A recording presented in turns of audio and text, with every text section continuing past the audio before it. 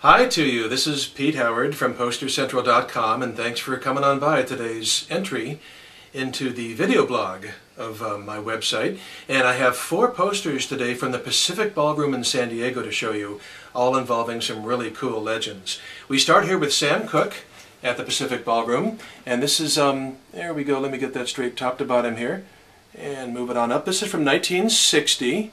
6-0. Great picture of Sam, very handsome performer, that's for sure. He's definitely one of the founders of soul music, no question about it. Cooke had 29 top 40 pop hits from 1957 to 64, and this is right in the middle of 1960. How cool is that?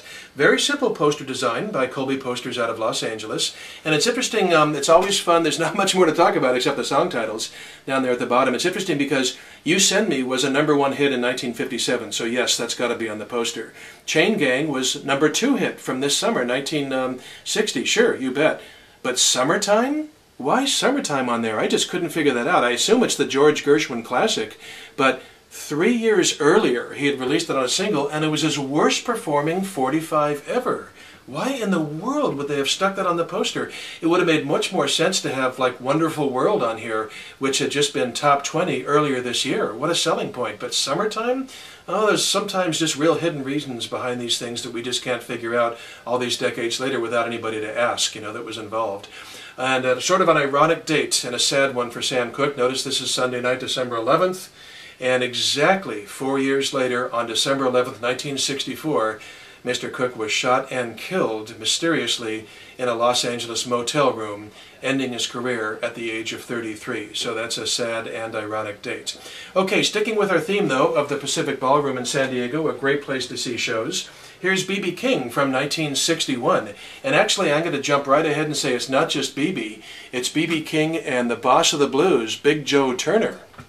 Both of those guys are members of both the Rock and Roll Hall of Fame and the Blues Hall of Fame. So I don't know why Turner was such an afterthought or such an add-on. Sure, he peaked in the 50s, but still, come on. And this is a Tillman poster out of Oakland, California, a so-called split fountain design, and it is trimmed on 3 sides. It's complete on the bottom, trimmed on the other 3, which is a little unfortunate, but of course, white cardboard can be restored easier than colors and things like that if a picture were missing. Nice early photo of B.B. King, love that photo. Interesting smattering of song titles. He was not charting any pop hits, just R&B at this point, so the song titles are sort of all over the place. In fact, You Upset Me Baby was 1954, 7 years before this. Nice to have Blues Boy on there, though. See that? B.B. King Blues Boy? That's where the B.B. comes from, of course. It stands for Blues Boy, so it's nice that they were still including it at this point. And as I said, Joe Turner at the bottom, the boss of the blues, Mr. Shake, Rattle, and Roll. A legendary songwriter named Doc Pomus once said that rock and roll wouldn't have happened without Turner. Wow! And here he is buried at the bottom of a poster in 1961, but forever remembered for Shake, Rattle, and Roll. So that's really another cool Pacific Ballroom concert poster. So then we go from the boss of the blues, Joe Turner, to Big Boss Man, Jimmy Reed. And, what the heck, I'll say it. It's also on the boss's birthday.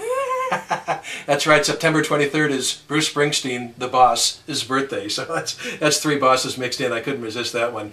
Anyway, Jimmy Reed, boy, what an incredibly influential electric blues musician. You know who he is. But everybody just covered him and respects him and admired his music. Rolling Stones, Elvis Presley took Big Boss Man top 40 in 1967 as a single.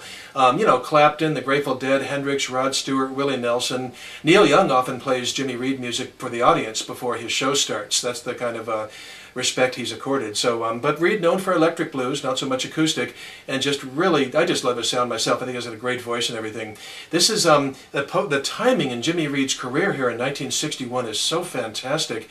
His last 2 singles, well, his current single to chart the very week of the show was Bright Lights, Big City, which a lot of you know from the Stones covering and so forth. And I think on the BBC, I don't know if they released it. And his previous single was Big Boss Man, out in the spring. So 2 of Reed's better-known crossover hits and records right at the time of this show. And I just love the, the pink and black. It's just really sweet. And the dance at the top in Pacific Ballroom.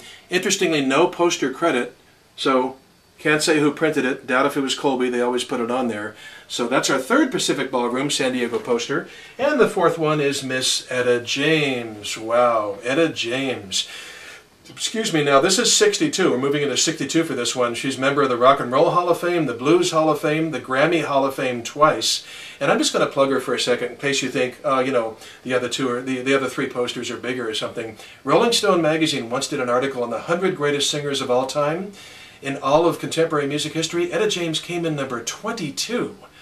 Ahead of Elton John, Janis Joplin, Bruce Springsteen, Michael Jackson, and Bono.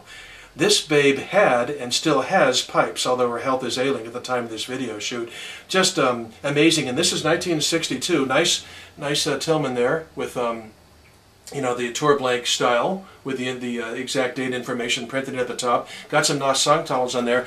In this year, 62, she had 3 top 10 R&B hits, including Something's Got a Hold on Me, which hit that spring, and is arguably, it's her co-signature song. Her other signature song is the very famous At Last, and luckily, At Last is on the poster as well. That, of course, being the hit record that Beyonce sang to President Barack Obama at his inauguration and everything, but just a classic song on its own. So, and this is sort of like Etta's peak just before she fell into serious drug trouble in the mid-1960s with heroin addiction and everything else.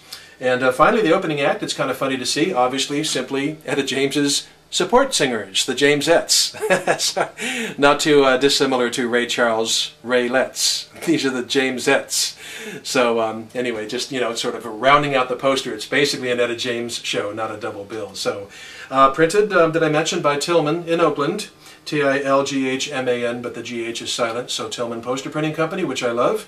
And the Pacific Ballroom in San Diego, which if you were there, you'd love too. It's just an amazing, it was an amazing place for concerts to be seen. So hope you enjoyed the presentation, the Pacific presentation. Thanks for coming by, and we'll see you next time. Bye-bye.